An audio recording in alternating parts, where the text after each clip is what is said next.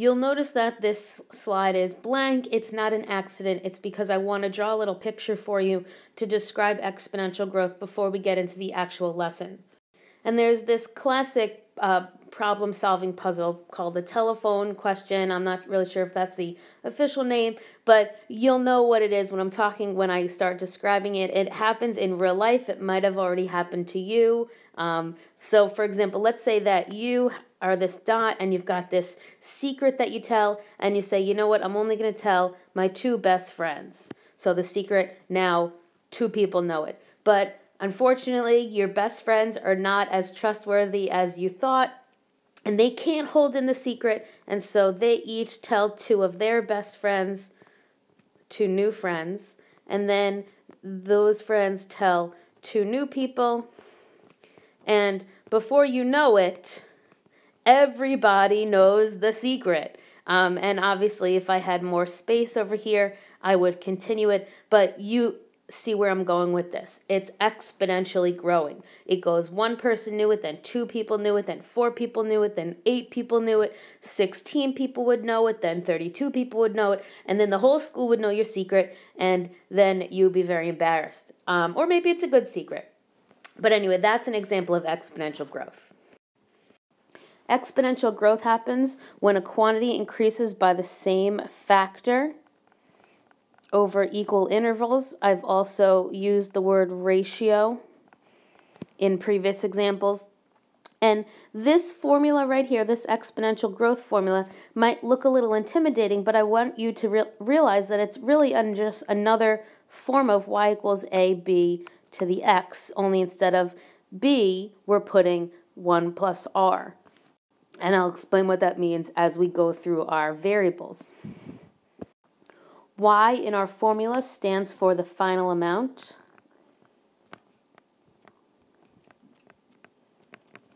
A stands for the initial amount,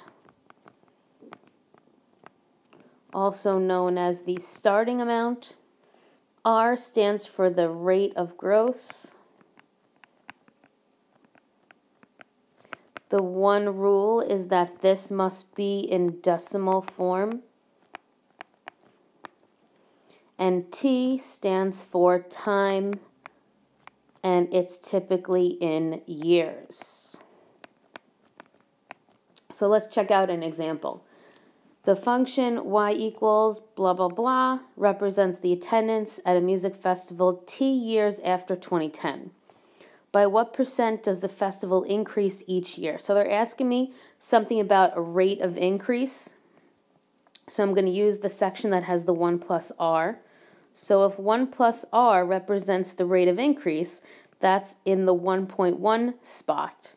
So r is 0.1. Now 0.1 as a percent is 10%. So it's increasing 10% every year. Now they want to know how many people attended the festival in 2014. Well, if it started in 2010, how many years have passed to get to 2014? So that's 4 years. So you take your formula,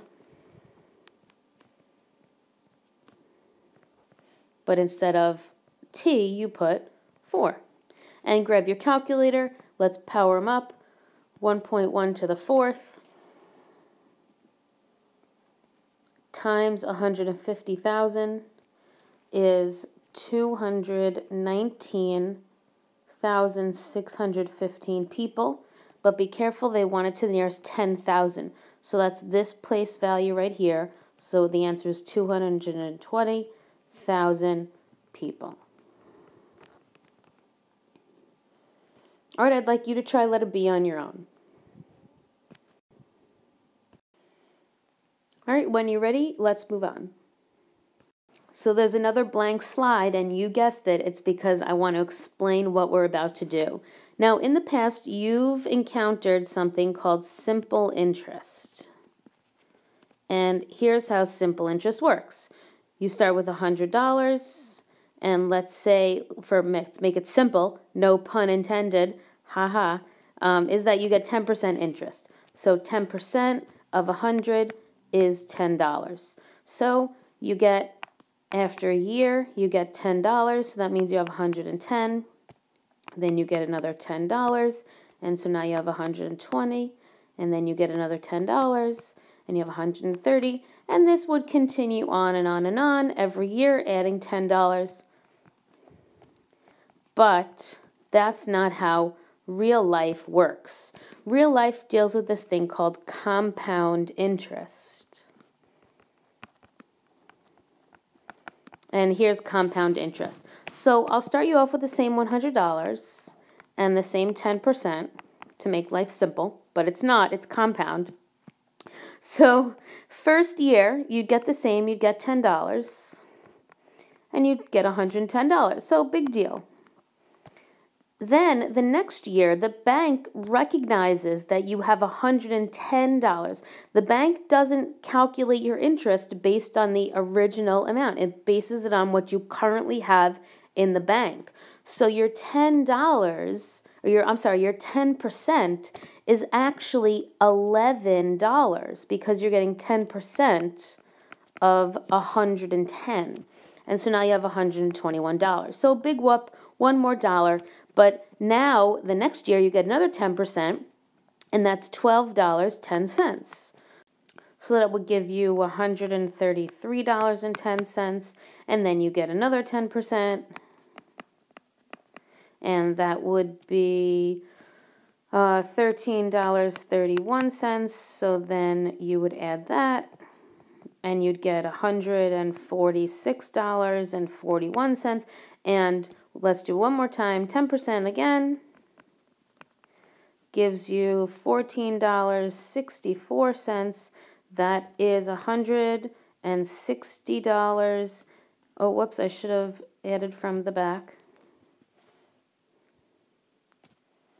That gives me $161.05. So you can see it is already over $10 larger, and that's an example of what real banks do. They don't use simple interest, they use compound interest, and let's check out the formula. Whoa, super crazy, but again, it's just another form of y equals ab to the x, only in this case, the b, the base, is represented by this compounding situation that's happening. And you have this end value, which I'll explain in a moment. So let's look at the parts. Y still represents our final amount. And in this case, piece is a banking word. It stands for the principal. And that is another way of saying the starting amount, the initial. But in banking language, they use the word principal. R still stands for the growth rate. And don't forget, it has to be a decimal. T still stands for time. And it still has to be in years. And N stands for the number of times the interest is compounded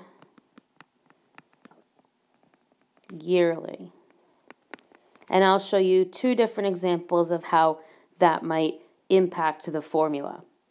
So letter A, example 2, you deposit $100 in a savings account that gets 5% annual interest compounded yearly, and all we have to do is write a function. We don't have to evaluate anything because we actually don't know how many years the money's been in this account. So we can't calculate how much money is in there. The only thing we can do is plug the values in and write a function.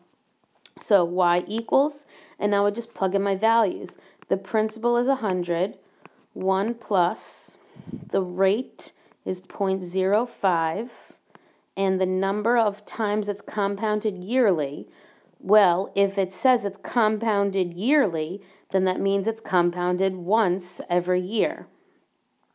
And so 1 goes in for n, and now all we can do is just simplify. So we get y equals 100 plus, or I'm sorry, 100 times 1 plus 0.05 to the t, and I can just do a little more simplification. Y equals 100 times 1.05 to the t. So if the follow-up question asked you or told you how many years the bank account was active, you could plug that in for T and find the amount of money in the account. Letter B, you deposit $500 in a savings account that earns 4%. Annual interest compounded monthly. So we'll look at what that means. Write and graph a function that represents the balance after T years. All right, so first thing I have to do is write the function. Then I'll plug in some values. Remember, if you're not sure what a graph looks like, you make a table. So we'll make a table, but in order to do that, I need a function. So y equals, well, it starts off with $500 and 1 plus. The rate is 0.04 and it's compounded monthly. So how many times each year is it compounded? Well, that would mean every month, so that's 12 times.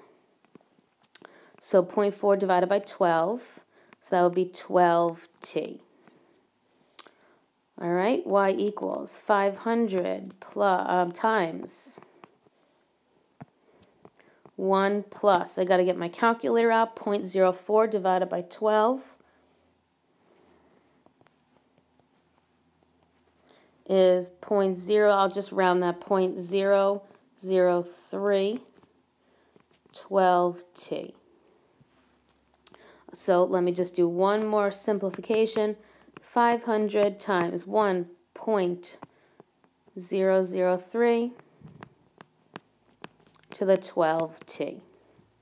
All right, so now I'm just going to plug in a couple values for t and see what I get for y. I'll do 0, 1, 2, and 3. And 4, hey, why not? Because I have a little room. So pause the video, be careful, follow your order of operations, and plug in the values. And when you think you have the values, play the video and see if you match. All right, so I've rounded to the nearest penny because I'm talking about a bank account. So obviously the labels make sense to be money. And if you did not get these values and you don't know how to get these values, write that down and ask me in class. But let's assume that you got the values. Now we have to figure out what a good scale is and plot our points. So I think I'm going to, well, obviously I'm going to stay in this first quadrant. Or I guess that should actually be a T. And this will be the number of years. And this will be, I'll start this at, I'll make a break and do 500. And I can do that because it's an increasing graph. And I'll go by tens. So here we go. Let's plot our points. 0, 500 plots here. 1, 5, 18, 30. Well, that would be like around here, and we obviously have to just estimate. Then I've got 537, which would be around here. Then 556, which would be here. And 577, which is here. So it looks a little linear, but it's not. It actually will curve. And we know that because it's exponential. Don't make a straight line because you know it's not linear. So let's write the function y equals 500 times 1.003 to the 12t. So in example 5, we have to do two things. One is we have to write a function, and then you have to graph the function. So this table, if you remember it, it should look familiar. This is from my example where I kind of described compound interest. So we have a formula, y equals $100, because that's our starting value. And from my example, we use the rate as 10%. And we compounded it yearly, so that would be over 1. and it would be 1 times t. So I'll just simplify it just a little more. Y equals 100 times 1.10 to the t. Now, if you didn't know this, meaning like it was an example you hadn't seen 5 minutes ago, then you would have to actually calculate the percent change, which is a skill from 7th grade, finding the percent difference between two values. But I used that example intentionally so we could just get to the graphing portion. So anytime you're not sure what the values are, make a table, and look, they actually already made the table for you. So pause the video and graph this, please. All right, even though it might look like they're making a line, don't make them a line, make it a curve, because we know that this is exponential. And don't forget to write the equation on the graph. And if you have any questions, write them down.